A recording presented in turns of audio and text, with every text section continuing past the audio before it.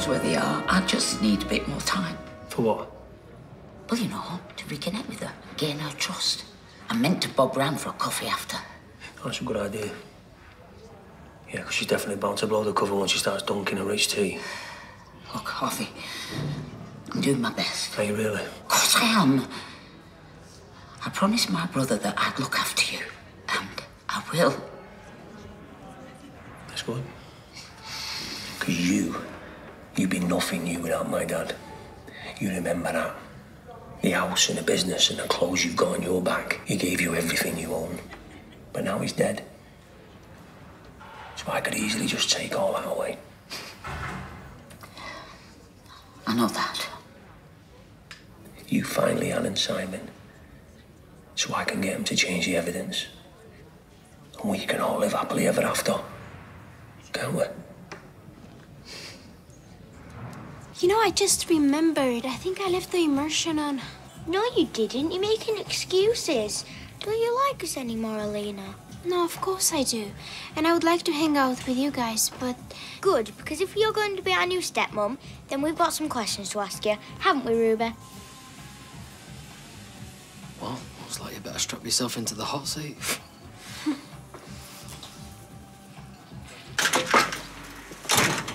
Oh, good. You like war movies, don't you? What was that horrible weapon that America dropped on North Vietnamese? Yeah, do you mean Dev? Eh? Your dad. He said words of mine. What? Reckons if my parents cut you off, then you'll go running back to him like a good little girl. Well, are they? Cutting me off? I'm sorry. Tried talking him out of it, but don't think they're too keen getting caught up in World War III. Cowards. If he thinks I'm going to go crawling back to him, he can think again. He's going to get what's coming. It's napalm, by the way. No need to call me back, Seb. I'm assuming your little surprise went down well and you're, otherwise engaged. You can thank me later. What are you looking so happy about? Crack open that bottle of single malt that you keep stashed in your desk drawer and I'll tell you. How'd you know about that? Oh, I was looking for a hole punch. Saving that for a special occasion. Well, this is it. We're back in the black. How do we take this much money today? All I've done is rung round our current client list and asked for a down payment of 25%. You can pay the rest after the funeral. A death deposit? Well, I won't be marketing it as that, but yeah, I suppose it is. All the competitors do it. Well, it's not what we do. You don't go asking folk for money when they've just lost one of their loved ones. You ask for it after you've buried them. What's the difference? Weeks. Sometimes. Folk need time to grieve. Right, you're going to call everyone back that you've contacted and offer them a refund. I'm not doing that. Fine. Then I will. Hiya. Anyone home? Who are you? Oh, the front door was open, sorry. I'm Sharon, Rita's foster daughter. I just popped round to see Gail. Me and her used to be right good pals back in the day. Yeah, we were thick as thieves, we were. Well, I'm a daughter-in-law. Oh, Shauna. Right. Oh, Gail told me about your accident. What a terrible thing. Sorry, are you looking for something? What? Oh, no. I was just admiring Gail's taste in soft furnishings. Gail warned me that you sometimes misread situations. And sometimes I'm bob on. So, is Gail not around? Her and David have taken the kids to the wreck, but she'll be back any minute. Oh. Mind if I hang on for it then? Take a seat. Get a better look at the cushions. Yeah, and you're just a sad old man who can't deal with the fact that his daughter doesn't need him anymore. Yeah, well, in case you haven't noticed, honey, you do need me, don't you? Because you've got nowhere else to go. Oh, and whose fault is that? Yeah, I know what you hate me, huh? Oh, hate doesn't cover it. And you wish I was dead and I ruined your life and blah, blah, blah. But, you know, the fact remains that you are home with your family where you belong. So I win, you lose.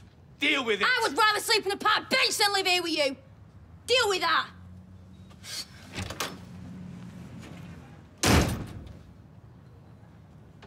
I'll talk to her. Take it you heard all that. So what particular park bench do you have in mind? Not fussed, as long as it's got a smart TV in the shower. What am I going to do? Well, it sounds like your dad really wants you home. Look, if you've come here to take his side, then just forget it. All right, I've got enough money for a night in the hostel. All right, chill out. I've sorted something miles better. But your dad's not going to like it. Really? Okay, I'm sold.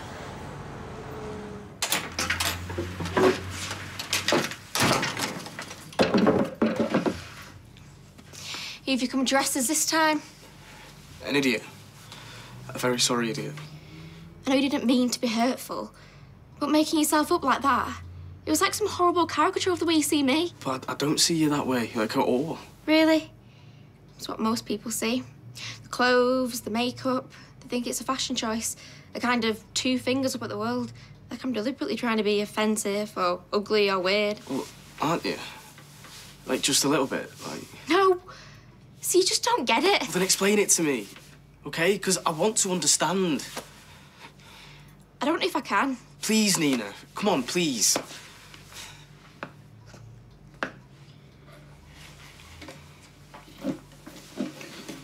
Being a goth is who I am.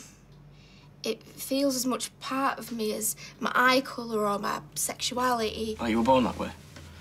I don't think there's a goth gene, if that's what you mean. You're right. I don't really get it. When I was a kid, I was always a bit of a misfit. I knew I was supposed to be into Barbies and boy bands like the girls in my class, but I just wasn't. And then, when I was 10, my mum got sick. And she was in and out of hospital for about 5 years. I watched this beautiful and blossoming woman wither and fade away right in front of my eyes. It was awful. But it was also a gift. There's so much pain and suffering in the world. It could overwhelm a person. So I learned to find the beauty in that darkness, even in death. It's a way of coping. I guess, but it also came really easily. Like, it made perfect sense to me. Why shouldn't the darkness be as beautiful as the light? Then I read a couple of Anne Rice novels and didn't look back. I got really into Bela Lugosi films, listened to The Cure, Fields of Nephilim. Then I got completely obsessed with bats, as you know. And then my appearance started to change. Just little things at first, not like I went out and bought a costume. But for the first time ever, I felt comfortable in my own skin and empowered somehow. And not because I'd survived losing my mum, but because I was happy with being different. Suppose it does sound weird when I say it out loud. No, it doesn't. I'm so sorry that I didn't stick up for you with Paul and Ed. You're the most amazing, unique and beautiful person that I know. I wish I'd just said that with a bunch of crappy flowers. Which is what I was going to do in the first place. Well, there's still time. Crappy flowers? Yeah. Coming right up.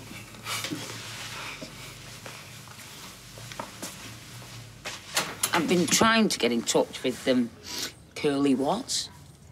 Looks like Where's Wally 50 years on. Gail's never mentioned him. Wonder if she's got his number in her address book. Did I see one somewhere over there by the phone? Oh, yeah, but it won't be in there. No, she only keeps that to doodling when she's on the phone to Audrey. She keeps all her contacts in a tablet. Well, strike me down. Gail's gone digital. More tea? Yeah.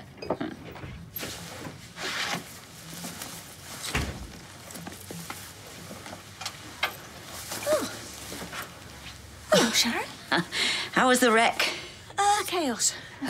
Kids lost the new football to a border collie. David's taken them for a conciliatory milkshake. What brings you here? I thought we could just have a coffee and a natter, but something's come up. Could we do it tomorrow instead? Have you said something to upset Sharon?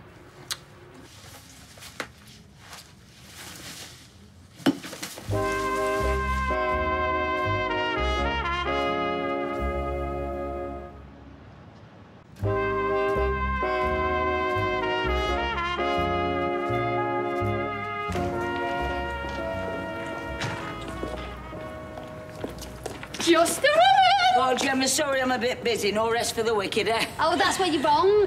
You're coming the Rovers with me. Jenny's doing us some free cocktails. No, I'd love to, but... Did you not hear me? Free cocktails! Come on, Shatter, never get out of the house. And Jenny's only doing us cocktails because she wants to show off in front of you. If I go on my own, then she'll give me slops from the drip tray. And it'd mean a lot to Rita if she saw the three of us getting on. All right, then, but just a couple. Come on.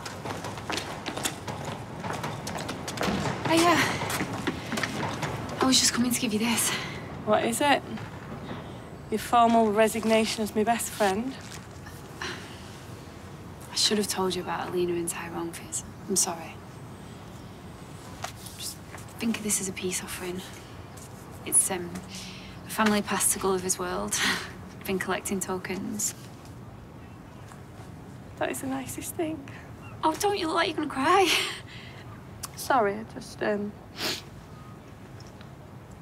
I've got this awful feeling that the girl's gonna fall in love with Alina too. What if they'd rather spend time with her than me? Hey, stop it, that's never gonna happen. Look at Disney films. The stepmother's always the villain, isn't she? And you know why? Because kids hate them. It's true. Honestly, trust me, you've got nothing to worry about. Custard or cream? Custard. You know that. Funfair or zoo? Fanfare. Bikes or scooters? Scooters? All right, here's one. Anna or Elsa? Oh, that's a tricky one. I mean, all girls love Elsa, right? She's so pretty. But I think I prefer a girl with a bit more character. And Anna's definitely got more about her. So, Anna. Yeah, she's my favorite. Well, does she pass? Yes! Just one more question. Fire away. Do you love my dad? Hope? Yes, I love your dad. And I know it's a bit scary now, but when you've got used to the idea, I think we're all going to have a lot of fun together. Eating custard and riding scooters. And fun fairs? Definitely fun fairs.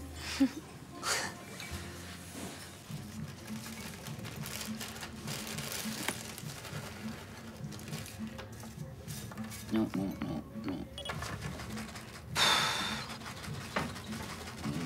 1, 2, 3, 4. Yes! Not that tech-savvy, then. What? Nothing. I was just wondering when them crisps will be ready. I could eat a scabby donkey. All right, sorry, I can't leave you over all the rustling. Here we are, ladies. Get your lips around these bad boys. Ooh. Anyone for an onion ring? Oh, you could strip a door with that. He's a bend over Shirley. Well, I'll be bent over a toilet bowl if I drink this. Is that where he gets his name from? Well, I'm pretty sure it's not that kind of bending, Gemma. But before you say it, I'm sure Shirley wasn't into yoga either. Well, if that doesn't float your boat, I could make you a pineapple screwdriver. Now you're talking. See? Told you it'd be fun. Now, all work and no play makes Jack a dull boy. Actually, Gemma, I do need to make one last work call, so you couldn't give me a couple of minutes, could you? All right, fine. I'll go to the little girl's room, but after that, yeah, I'm confiscating your phone.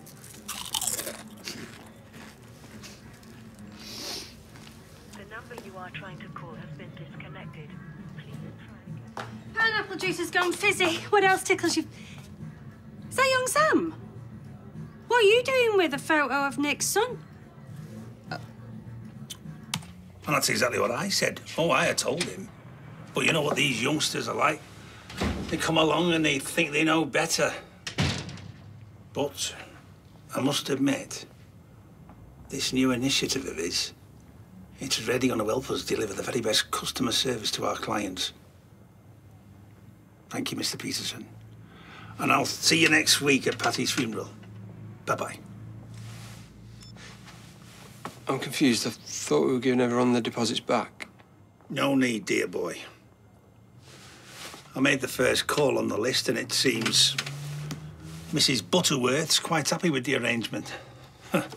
Called me a silly twit for making such a fuss. Really? Just like booking a hotel, she said. I got much the same response from everyone else. So as much as it pains me, I do feel an apology's in order. I must have picked Gail's up by mistake. I mean, I only realised it wasn't mine when I switched it on and saw the photo. Who did you say it was again? Nick's son? I mean, I didn't even know we had one. Well, neither did Nick till about 6 months ago. Really? So he just went off with Leanne and left him behind? Yeah, it seems that way. You know, for a minute then, I thought you were a complete weirdo. Oh, gee, thanks. Look, I better take this back to Gail. If she's anything like me, she'll be lost without it. Try.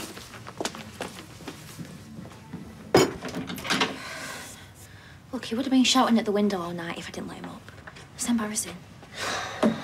Just promise me that you won't let him talk you into going back. Are you kidding? I'm not going anywhere. Have you seen the size of that bath? Yeah. Room for two, do you reckon? Bagsy, not the top end.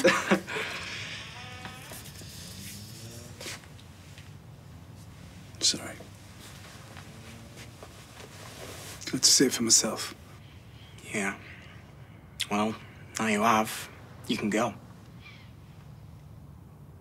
How'd you even get this place? Nick and Leanne gave up the lease, so his mum and dad took it over. Unlike you, they didn't want their son sleeping rough. So you blackmailed them then? Pretty much, yeah. Oh, he was right. You've landed on your feet. Not much left to say, is there? Dad, I'm around the corner. Yeah. But it just feels like you're miles away. I hope you're happy now.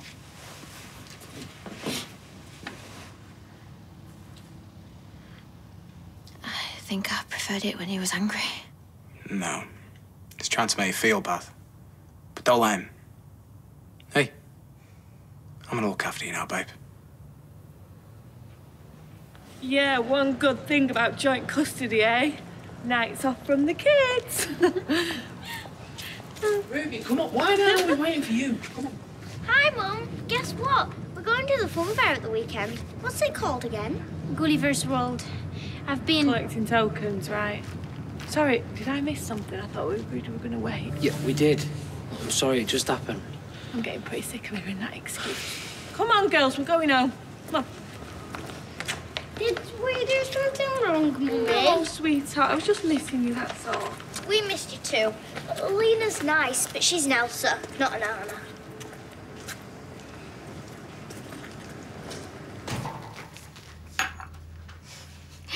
Wow. They are crappy. Yeah.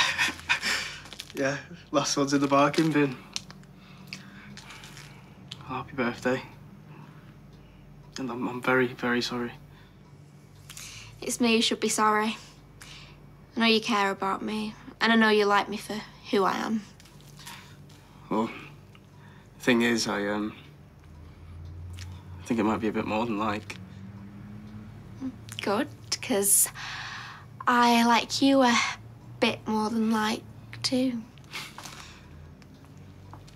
So does Does this mean that? And still move in? If you want to.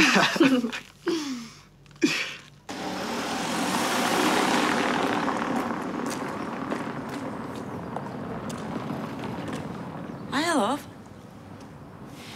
You're Nick's son, aren't you? What are you looking at? There's a bee's nest under one of the roof tiles. You can see them coming in and out. Wanna look? I'm a bit squeamish around bees. I got stung when I was your age. They're only aggressive when they feel threatened. Oh, well. I was trying to swat it with my blue Peter annual. Did you know that when they get back to the nest, bees do a little dance to tell the other bees where to go and find the nectar? So they're not searching in vain? Fancy that. Oh, hiya, girl. I came back to bring you your tablet. I picked it up by mistake. Nicked it, more like. Ugh. Why would she do that? Same reason she was here earlier, asking all them questions, being nosy. I'm telling you, she's up to something. Sorry about that. She gets some funny ideas. Don't worry about it. Oh, wait. Are we still on for coffee tomorrow? Absolutely. Come on, Sam. Time for your tea. Sam, you know, I'd like to get to know you better, Sam. I think I could learn a lot from you.